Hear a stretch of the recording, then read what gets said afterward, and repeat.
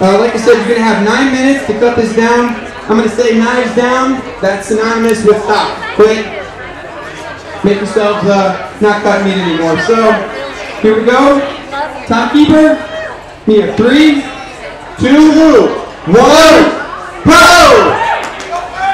Alright, here we go. So, what these gentlemen are cutting into right now is a bone-in round of beef, and whenever you're going to see some cuts at the market, whenever you're in the case, if anybody wants to get up, you're more than welcome to kind of come closer if you need to, but feel free. Flash photography actually is encouraged here. It's not a deterrent to the competitors. They're used to it with the start of the game. So, what big muscles that are coming out of here? Yeah, I mean, just in the overview, for those of us who aren't really well versed in.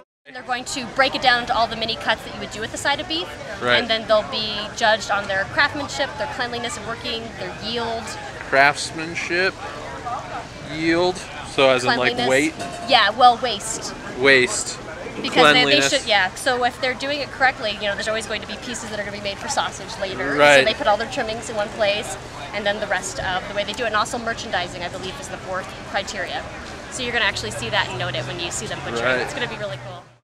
That is close in proximity, and I'm just taking a look at what Andy's doing here, because what I wanted to point out, if everybody kind of wants to scan our competitors right now, you've got, you know, 4 different distinct styles that are ultimately going to be working towards the same motives here.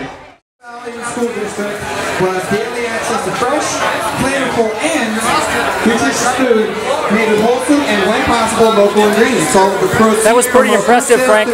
Pretty impressive. Will be donated to the school food project. That's and you came to work? Give it a picture and Cooper. All it is, coming to work. Thank you, Chef Aaron.